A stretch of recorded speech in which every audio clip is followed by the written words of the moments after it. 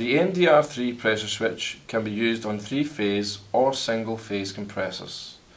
You have the option of ordering the MDR3 either complete with thermal overload, unloader valve and cable glands, or as separate components. The MDR3 has a built-in thermal overload which protects the motor by cutting off the electric supply if it draws too much current. A sizing guide is on the web page to let you choose the overload according to the horsepower of the compressor. The switch can be accessed by removing these two screws.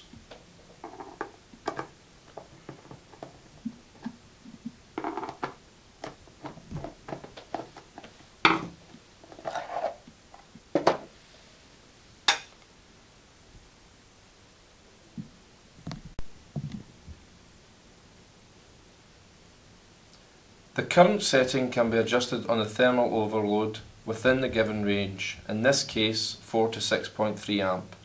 This is done simply by turning the yellow disc to the marked amps. The cut-in and cut-out pressure can be increased by turning the calibration screw clockwise and decreased by turning counterclockwise.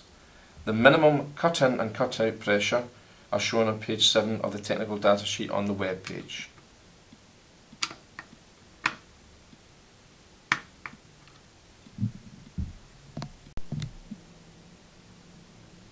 The differential pressure, or the difference between the cut-in and cut-out pressure, is adjusted using the screw next to the calibration screw.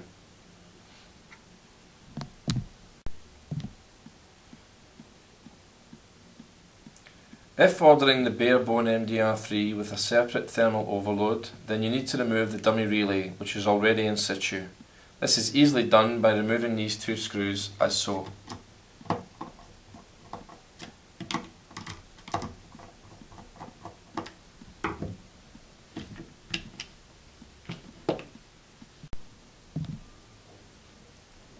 The unloader valve will remove pressure from the piston and allow the compressor to start without stalling. This is fitted to the bottom of the switch with a retaining screw as so.